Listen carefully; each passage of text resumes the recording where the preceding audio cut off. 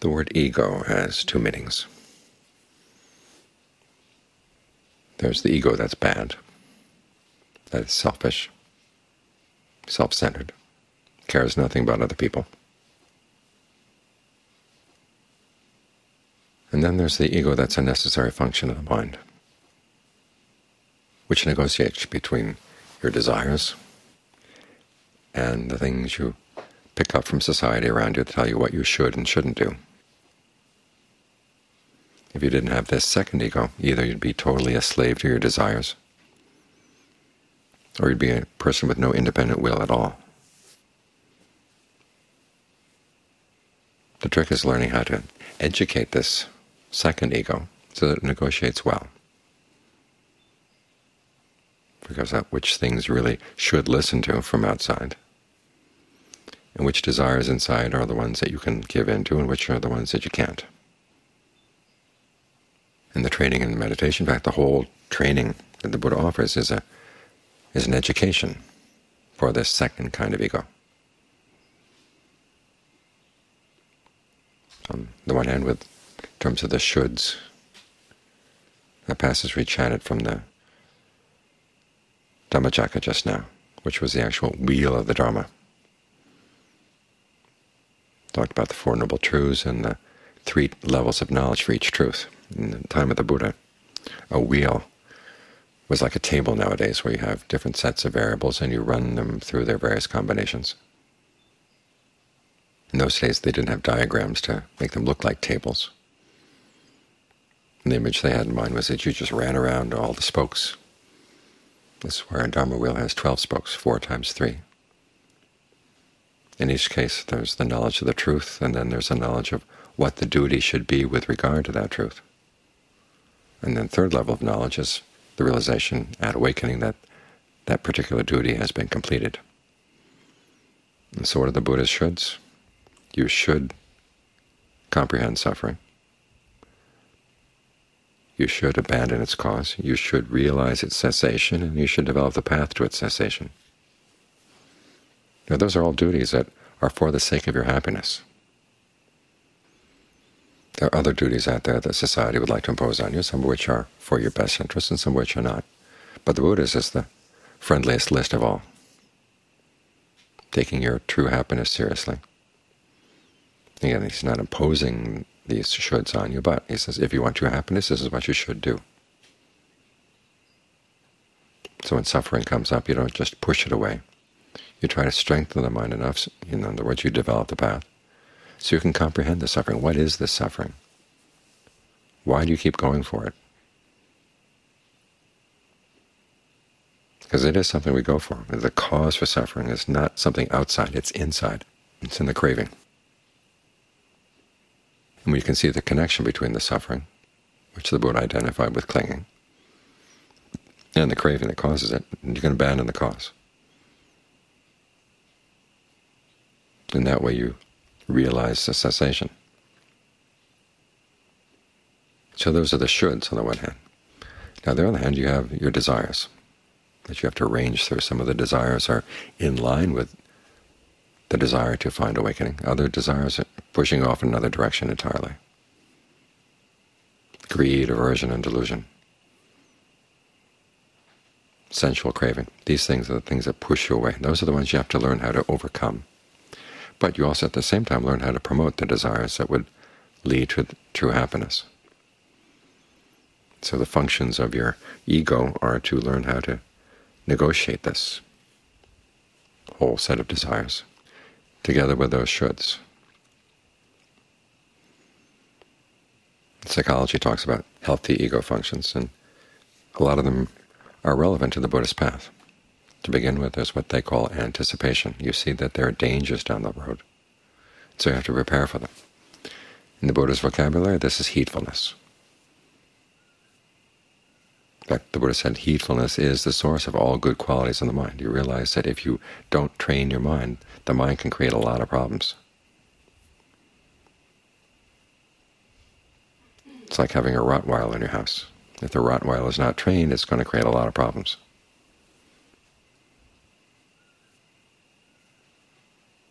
And the second quality is altruism.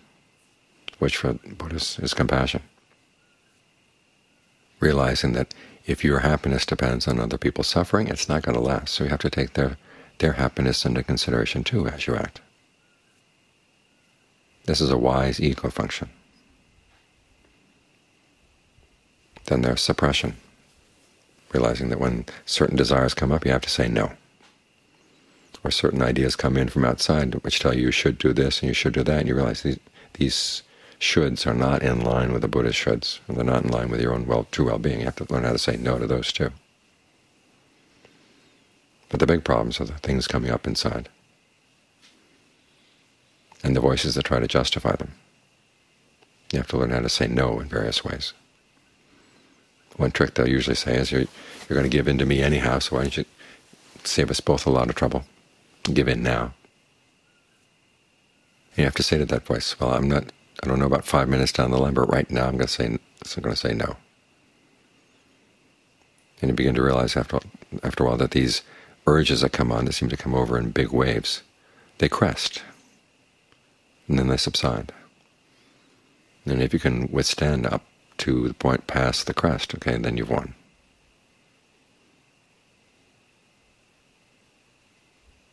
Because they'll threaten, they'll say, if you don't give in now, it's just going to get worse and worse and worse and worse and worse, and you're going to explode.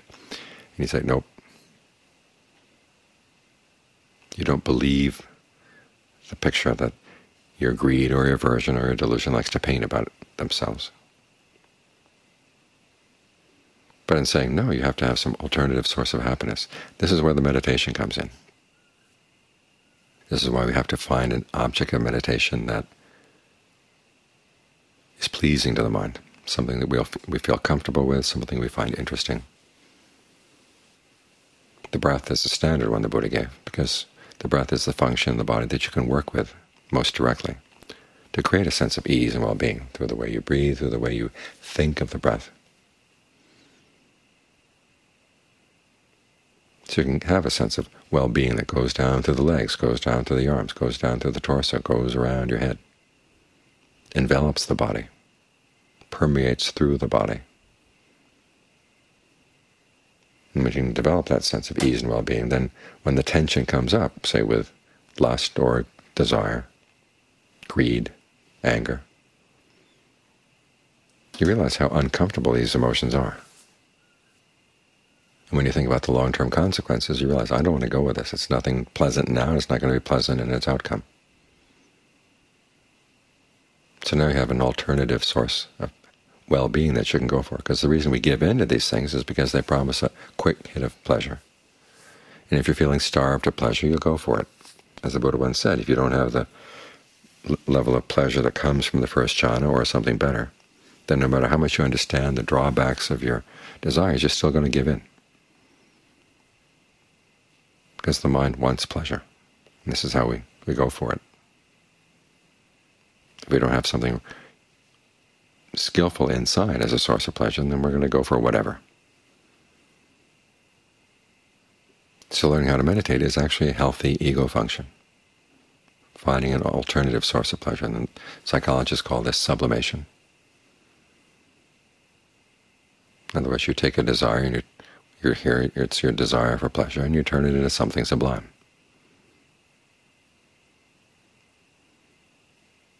Another healthy ego function, which the psychologists don't talk too much about, is shame. Here we're talking about the healthy shame, not the shame that's the opposite of pride, it's the opposite of shamelessness.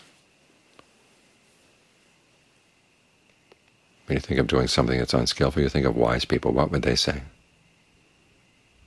What would Ajahn Mun say? What would Ajahn Lee say? What would the Buddha say?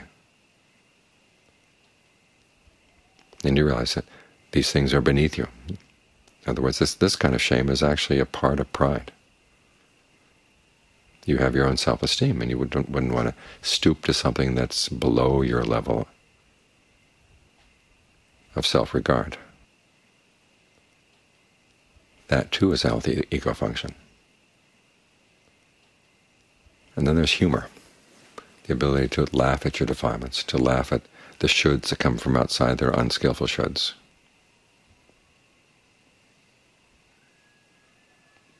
The Buddha doesn't talk about this too much, but there are lots of incidents incidences of humor in the canon, especially when they set up the rules. There's a story that tells about why the rule was set up. And many times there's an element of humor in the story. When you see, oh, this is a common human foible, you can see why they had the rule. And seeing the humor in the situation actually puts you on the side of the rule. All too often when we learn about the rules, the precepts, they seem like they're being imposed, and there's a part of the mind that wants to rebel. But you can get around that rebellious part by making it laugh. Saying, yep, that is a human foible, and yes, I can see why that's not a good thing to have in the community and why I should not engage in that kind of behavior myself. There's the story of the monk who became drunk. He was a monk with psychic powers. He'd gone into a shrine one time, and the shrine had this fire-breathing Naga, and he was able to subdue the fire-breathing Naga and spend the night in the shrine. Word of this gets out. People are really impressed, and they want to make merit. So they go ask the monks, what's something that monks don't ordinarily get? Well, they asked the wrong monks. There's a group of misbehaving monks called the Group of Six. So the Group of Six monks say, we don't usually get hard liquor. So the next morning everybody in town has prepared a little glass of hard liquor for the monk who defeated the fire-breathing Naga. But he couldn't defeat the liquor. Glass after glass after glass, he passes out at the city gate. The Buddha comes along with a couple other monks. They see him lying there, so they carry him back to the monastery. He's lying there down on the ground, in a stupor, first with his head toward the Buddha, but as he's lying there, he twists right, twists left, turns around, finally has his feet pointed right at the Buddha, which in India, as in Thailand, is a mark of disrespect. So the Buddha says to the monks, this monk here, didn't he used to be deferential and respectful to the Buddha? And they said, yes. Is he being deferential and respectful now? No. And before, didn't he do battle with the fire-breathing Naga? Yes. Could he do battle with a salamander now? No. Why is that? Because of the liquor he drank. So that's the reason why we have the rule against monks taking alcohol.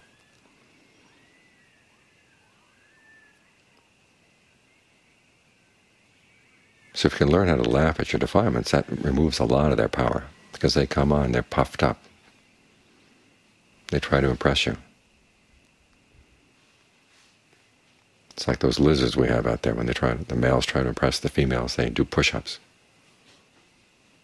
to show how strong they are, to look bigger than they are. And the defilements come on that way as well. They try to look bigger than they actually are. But if you can laugh at them, that punctures the swollen size of them, and they're a lot easier to deal with. So these are some of the negotiating strategies you can use to help with that healthy ego, the one that can negotiate between your sense of what you should do and what you want to do, so that you put the two together.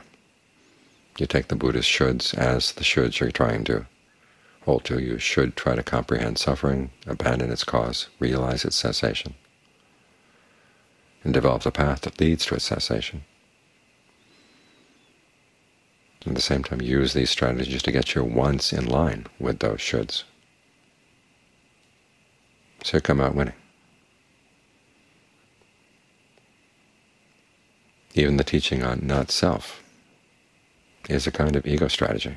As the Buddha tells the monks, whatever is not really yours, let go of it. That will be for your long-term welfare and happiness.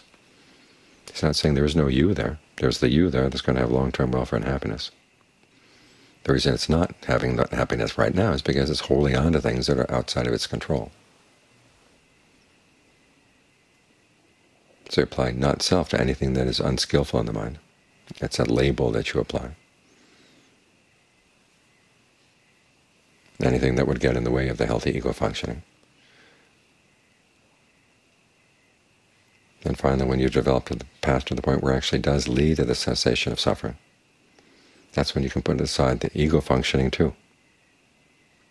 Because it's there for the purpose of happiness. Once ultimate happiness is found, you can put it aside. You pick it up as a tool from that point on. You don't really identify with it that much, but you see that it's these are good strategies in the mind. And because all your desires at that point are in line with the Dharma, there's not much negotiating that has to be done. But you still know enough to, when you're eating, to put food in your mouth, not somebody else's.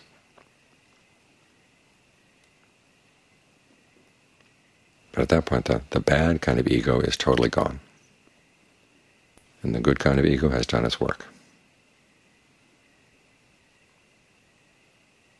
And that's when you can put all your tools down.